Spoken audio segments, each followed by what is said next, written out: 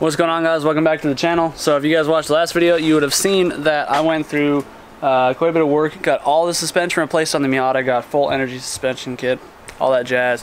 And before I put the car back on the ground, I got to rip the transmission out and I got to swap the clutch disc out because it started slipping on me, which I should have learned my lesson with the Del Sol's clutch when I did it last. I use an eBay clutch and those are hit or miss. Sometimes you get lucky and you get a good one, like the one that's in the Integra here. That's an XTD stage 2, I think, which I don't know, it's fine. It's been in there for 2 years now. No issues at all on that car. I beat the piss out of it. And I don't know what it was. Maybe it's the torque rating. Not that the Miata makes monster torque or anything, maybe around 170-ish pounds. But I don't know, the clutch is slipping. It's an XTD stage 3 6-puck. I don't like it. I absolutely hate it. I don't like puck clutches. I don't like that it's just on and off. I like being able to slip it a little bit because I like drivability. So that being said, I went ahead and ordered a 949 Racing, aka Supermiata clutch pressure plate kit. So that would be the clutch disc. It's rated for 220 pounds of torque. It's supposed to have OE pedal feel or close to. And they, I don't know, they really test their stuff. So I run their Supermiata 949 Racing coolant reroute, and it's fantastic. So I went to go with them in the first place. The other choice was Flying Miata, but I heard that the Flying Miata ones are also kind of hit or miss. A lot of people love them, a lot of people have issues with them, but theirs is a lot more expensive. And Flying Miata has been in the business for a long time, but Supermiata really tests their stuff. So we got Doge because transmissions are heavy, and I'm tired because the bushings kicked my butt. So tomorrow, I don't know. Wow. Today, yeah. Transmissions on these aren't that hard. It's just a process. Power plant frame, drain the trans, drive shaft, starter, take the slave off, unbolt the housing, drop it, don't crush yourself. Let's get started.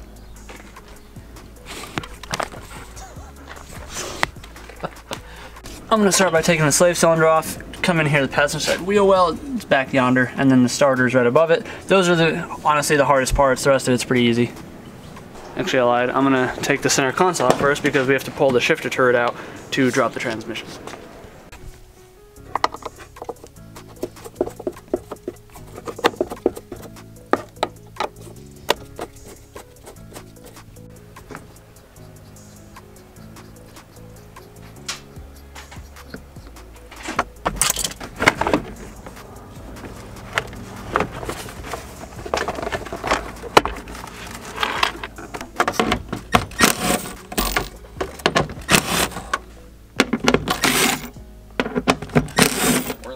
There's the turret, just 3 10mm bolts. I can't do it one-handed, so I'm gonna do that and then move back to the underside of the car. So just down here, it's a 24mm on this drain plug for the trans. Just gonna pull it out, and if you've never worked with manual transmission fluid before, rule number 1 is don't get it on you. Yeah, it stinks. It stinks. We're gonna try our best here.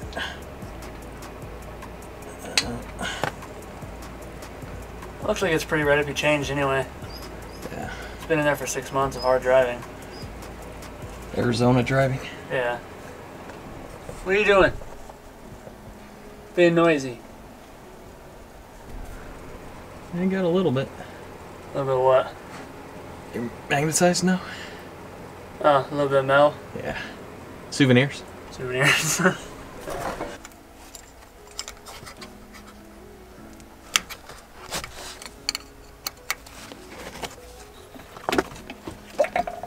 Oh. Smelly, smelly. We're gonna set this out of the car so it doesn't stink it up in here. Oh, that's probably my hand. Never mind. I do know what that is. Doge is working on getting the power plant frame, and in the meantime, I gotta do the hard, daunting job of breaking my exhaust free. Okay, we're good. Perks of using V-bands and building your own exhaust.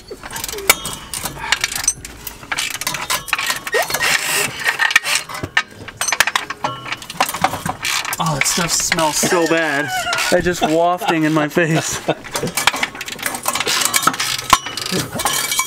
Oof. As I almost spill it. That was close.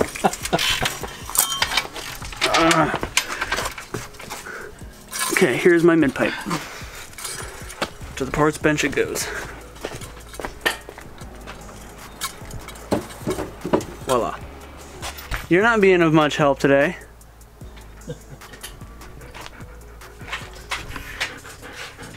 Do your part. Where's the bunnies? Go get the bunnies. Go get the bunnies. She does her best.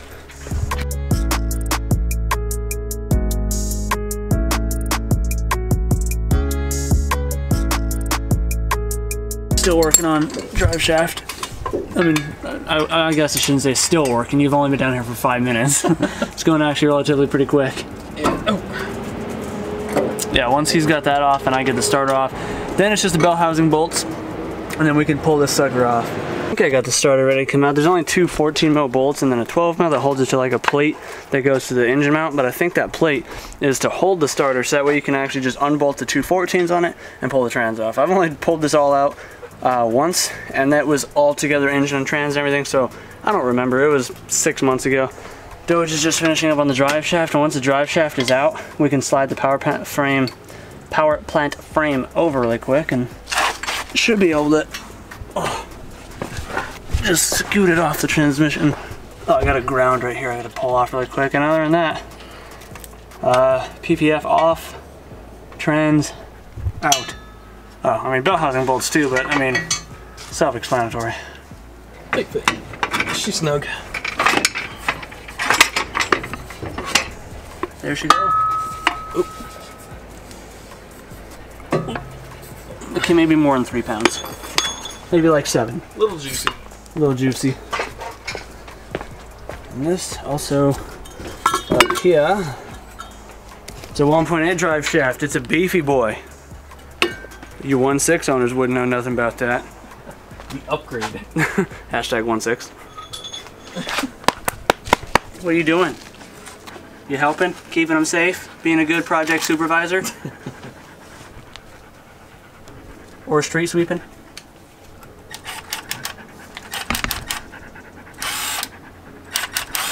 She looks worried. It's like, why are you doing this? It's like one, I see the uppers. I think there's like 6 or 7. Do I want to get the uppers first? No, let's do that. Let's make my life easier. Probably don't even need the elephant trunk on there.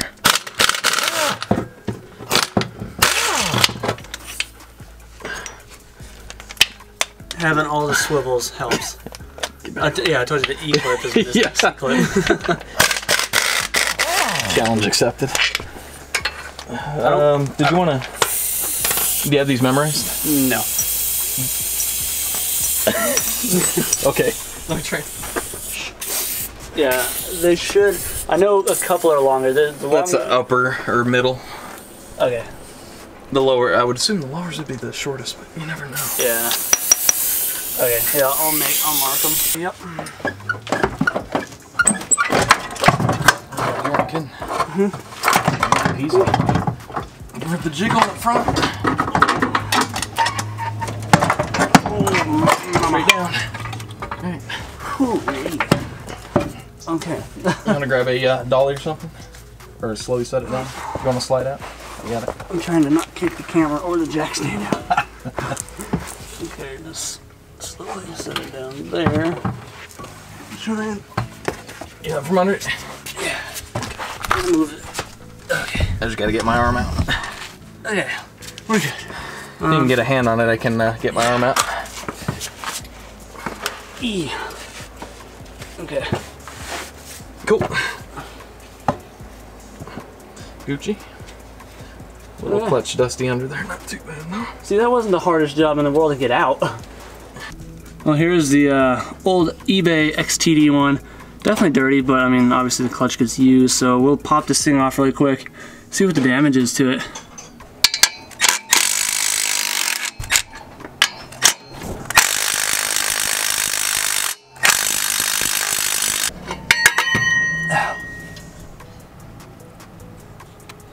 Ew. A couple heat spots, nothing crazy. Should be able to just scuff it with some sandpaper and be okay. Got all that situated, just sanded the flywheel a bit. Even the pressure plate, Doge, just looking at the pressure plate, and the pressure plate has the same 3 heat spots and these pucks are worn really strangely. So I think that's not so much like an installation issue, because I definitely torqued everything to spec, lined it up with the clutch alignment tool and stuff. I think that's just because it's a cheap eBay clutch, like probably just falling apart on me. But I gotta go, or we're gonna go get brake fluid really quick, or brake cleaner and trans fluid, because I didn't pick any up yet. So we'll be back from the store. I'm just running some Valvoline MTF synchro mesh. I've had good luck with this stuff. That's what I run on all my Hondas, so I think I put this in the trans last time. Had to get a different fluid pump because mine is different and just tedious and annoying. And then just some brake clean to clean the hub. And the grape drink, shout out Zosh. Yeah, clean it up, get it back in there. Get this back. Oh, and I tried getting the, I need front rotors. I think I had mentioned that already, because I got the StopTech Sport pads and I need new rotors because mine are chewed up. O'Reilly's doesn't have any at all. Like, they have one that they can order. They don't have any at their hub. They don't have any at their DC. Like, they just can't get them. So I gotta figure that out. Apparently Miata rotors are a very hot commodity nowadays, but whatever. See, this thing's all worn down, chewed up. Just looking at this old clutch before I put the new one in, the wear marks are all on the inside of the pucks, which I don't really understand that. And then noticed even also on the back of some of these, it like falls off onto the edge. It's just really inconsistent. So I don't know enough about clutches to really understand that. And then a few heat spots, it still feels very level. I don't feel any gouges, like any ridges in here, so I don't know what that's all about. Hopefully the flywheel should be okay still. I mean, I can't imagine that's going to really destroy anything. The new clutch is, I don't know, should be fine. It's a good enough clutch. I shouldn't have to worry about it, but I don't know. I mean, these things happen. This is an eBay kit. You can only expect so much out of it, and I obviously bought it full well knowing that it was taking a chance. And yeah, I mean, it was a chance I was willing to gamble. I mean, like I said, that one still holds up just fine. Del Sol had an eBay one for a while until I went B series, and I had a good Exetti to drop in there. So that was whatever. This one, I don't know, lesson learned. Lesson learned. Probably not. I'll probably buy another eBay one at some point. Tell them not to buy another eBay one in the comments. Yeah. I mean, there's lots of good stuff on eBay. You just have to, clutches apparently is not some of them. You just got to know which stuff on eBay to buy. You're gonna have to follow Harbor Freight rules with that. Anything that rotates, anything that's powered, don't buy it on eBay, don't buy it on Harbor Freight. Yeah, viewer discretion, user discretion. But yeah, no, I'm pretty much done with the eBay clutches from now on. Flywheels, not so bad. That one's light, neither of them are broken yet. Good, solid quality, whatever. Let's just get back into this. This is the new clutch disc. Gonna spray this crap off really quick, get the juice. If any of you guys have any eBay clutch stories, let me know in the comments down below. Okay, we're good. Pristine. Got the new clutch and pressure plate installed. Put blue Loctite on each of the nuts or bolts because you never know. Just better safe than sorry. They could vibrate out with how much power this roundhouse kicking freaking destroyer of a Miata makes. You never know. And then yeah, torqued, you know, in 3 stages essentially, and then torqued to 17 foot-pounds. FSM shows between 15 and 19, so I don't know what the jump is. And we got orange on me because when we cleaned it, it like ate the paint. So yeah, it's all good to go. We're just gonna fight with the transmission now, get this all bolted back up. And if you notice, my Supermiata clutch now matches my Supermiata coolant reroute. You know, if you know, you know. Okay, so I don't know, I'll throw the camera up on just this little tripod thing. We'll try and get this thing squeezed up there as best we can. Whew. Okay, yeah, this little guy comes in handy.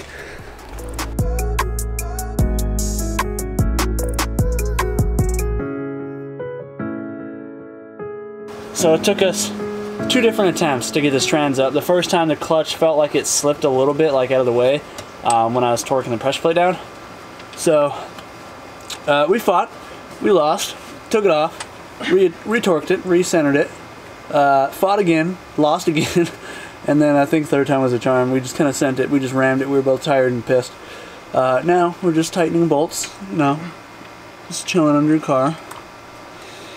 At least it's not 110. Okay, well, bell housing bolts are good. Well, not good, but they're all threaded in by hand. I'm sure a lot of you guys, according to my analytics, are between the ages of 24 and 35, so I'm sure you make me feel, or you feel like I'm being sort of like exaggerative when I say like I feel old. I've been skating for 15 years. My damn body hurts. Crawling under a car like this for 3 hours, 4 hours, nope. plus Don't mind that. working on the car all day yesterday. My damn body is so tired.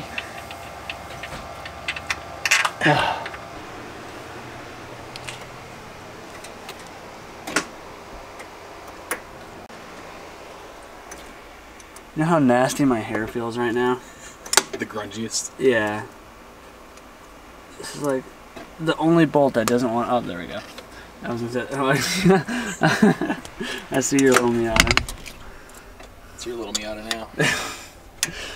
The little Miata that could. Okay. Kind of like a shopping cart. Yeah, right. Okay, so everything else is done.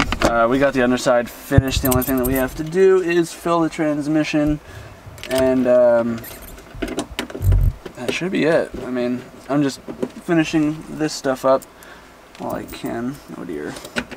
Just put back together. Doge is just starting to fill the transmission. It takes 2 quarts, pretty much on the dot almost. Little fill plug or fill thingy, doohickey, whatever that's called there. Shoot. So once it's filled, I just gotta attach the mid pipe, which is on the table yet, and this thing is ready to freaking go. Ready to rip some clutch dumps. Ready to grandma drive for 300 to 500 miles. Yeah, ready to grandma drive. I still gotta put my turbo blanket back on, and then I do actually, like I said, have to order rotors because I'm not gonna put new pads on with those rotors. So those rotors are well trashed. I'm not even gonna bother. So I don't mind waiting another day or two. I'll check Amazon really quick, but. So this is the other thing I bought from Supermiata. You could always just make one yourself, but I mean it was like $6, so I bought it from them. This is a clutch switch bypass, so that way you don't have to press the clutch in to turn your car on, because a lot of the companies say that with aftermarket clutches, at least on the Miatas for sure, it puts a lot of wear with more aggressive clutches on the thrust bearing in the engine. So I bought this just to be more safe than sorry, and I don't like using the clutch in when I start the car. I never leave it in gear, and only time I do is when I'm on a hill, which is rare, and even then I always check my gears before I start it, so not a big deal. I just gotta crawl under the dash really quick. I just gotta figure out exactly how far up this plug is. Alright, I'm gonna fire it up really quick. I just finished putting the dump tube and stuff on. I still have to put my under tray on and my other intercooler piece, but I do want to fire it up, make sure that my fittings don't leak, because I just changed those the other day because I had a leaky one.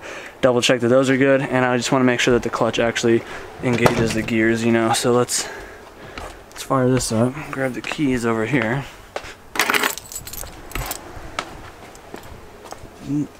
Technically speaking, this should work without pushing the clutch in. So we have our gears. He just filled it with fluid, so let's try it. May be hard to start because I mean, speedy life.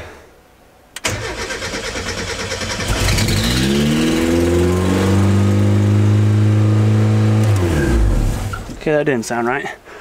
I had to run and get coolant, and then I had to go get the brake rotors for this thing, and it gave me time to look this over. I've been playing with the computer, double checking my TPS and everything is good, and I was spraying around for vacuum leaks, and I just happened to notice that this vacuum line right here was actually off. So I think what happened is that when we were rocking the engine back and forth earlier, it may have just come undone. So that should be the source of it. So I'm gonna throw a hose clamp on that just to be safe. It's not like it can go anywhere once it's actually in here, but hose clamp just to be safe. And then it should idle normally now, and I can bleed the system like normally. I already popped the ignition stuff off and did all that, and I don't even know why I'm showing this when this is a clutch video, but you guys get the point. Problem should be solved. Let me just button this up really quick. Much better. Ignore that backfire. It randomly does that. I run a Speedy EFI plug and play, not the Mega Squirt, and it's something to do with the cranking settings or something. A few other people have that issue too. I just haven't got it fixed yet. So clutch in. Clutch feels really easy. It's a little springy, a lot more springy than it was before, but we got all our gears. How Hallelujah. Get my color back to what it was. I like my cyan, or my whitish blue, whatever you want to call it. Fight me. Okay, we're all good. Computer's good. I'm gonna let this thing bleed its cooling system and call it a freaking night. So I'm gonna end this video off here, guys. Hopefully you enjoyed it. Maybe you learned something. Maybe you just thought it was entertaining. If it was either of those things for you, then I ask that you would let me know in the comments down below. If you're new to the channel, hopefully you've considered subscribing. I'll do a follow-up video on this clutch in a few weeks after it's broken in. It's my daily driver now, so I'll break it in gently, stay out of boost as much as I can. No high revving, no dumping it, you know, stuff like that, no racing around. And I'll let you guys know. But anyways, guys, do what you love. Forget about the rest. Go cop a sticker, and I'll see you in the next one. Peace out.